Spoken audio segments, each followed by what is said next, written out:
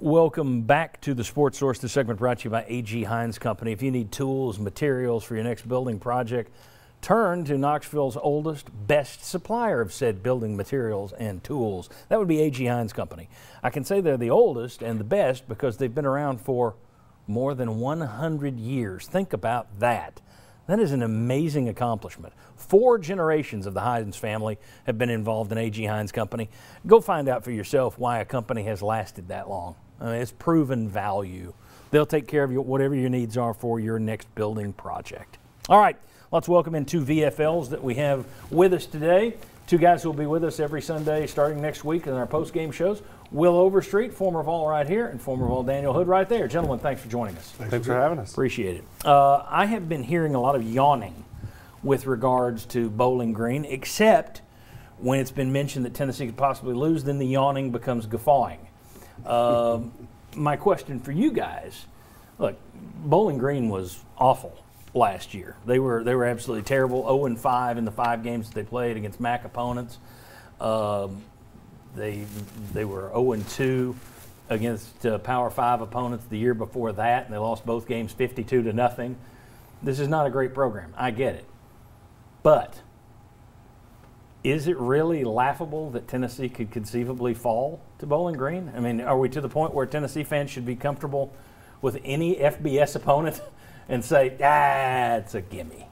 No, there is no gimme. I mean, Georgia State, we don't have to be that far away. 2 whole years ago. 2 whole years ago. We showed up, and, kind of the same situation, right? I mean, somebody you should walk out, throw your helmet out in the field, and walk away with a victory. I don't think anybody at this point, I mean, Tennessee, we've seen over the last couple of years, find a new low, right? Every year you thought it was as low as it could go. You lost to Vanderbilt. Holy cow. Then you're at the bottom of that. You lose to Kentucky and Vanderbilt. And then all of a sudden you lose to a Georgia State. I mean, you can't put that away right now. This team has the same guys on it that lost to Georgia State. They're not used to winning. This is not a program that knows how to win right now.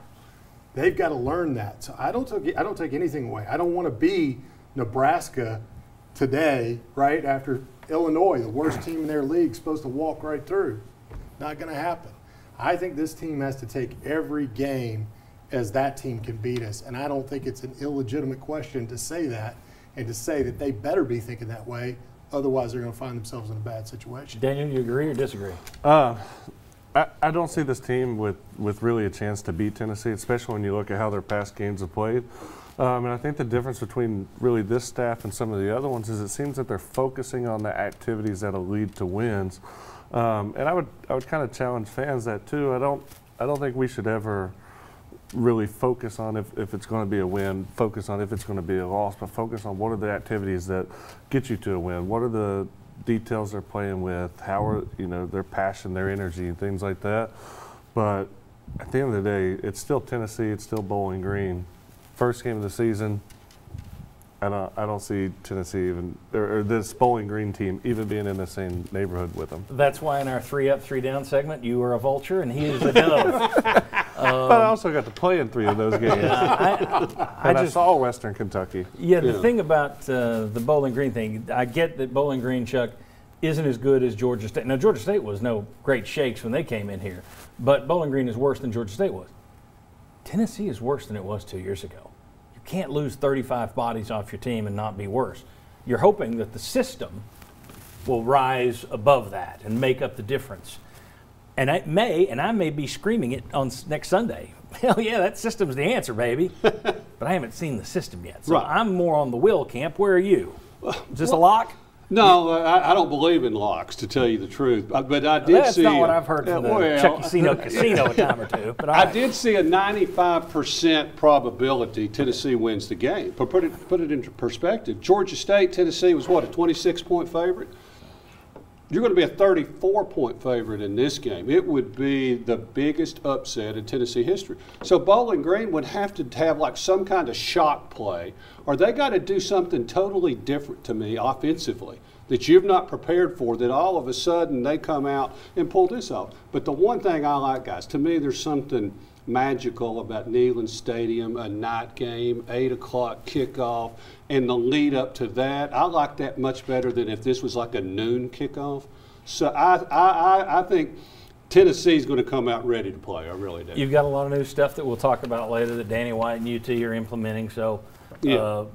you know, you're right. Your team shouldn't sleepwalk through it. But, boy, it is hard for me to forget watching a Tennessee team sleepwalk through that Georgia State thing. And I'll also Right. say this. I've seen a couple of games where, wow, pick six went the other. Wow, pick six went the other. That's it. Yeah. A couple of touchdowns going the wrong way can even that thing up. I know we're saying that Bowling Green has to have something on offense, unless you're bungling so much in your first game in this offense for Tennessee that you hand a few plays to them or give them the ball at the Right. 5-yard line. So I think Tennessee's going to win, and we'll do our predictions later. I think Tennessee's probably going to win handily. But I'm not willing to Well, see, to me, the bet my lock life would on be, anything with I was Tennessee at this talking point. about, it's not a lock that Tennessee covers the 34, is what I was talking about.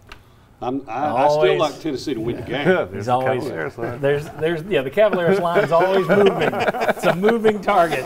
All right, guys, hang with us, you two. We're going to rotate Bob Hodge in here next, and I want to talk about tempo. Does the tempo make you more excited about the offense or more worried about the defense? Got a couple of defenders here, so we'll get their take. That's next on the Sports Source. Come on back, folks.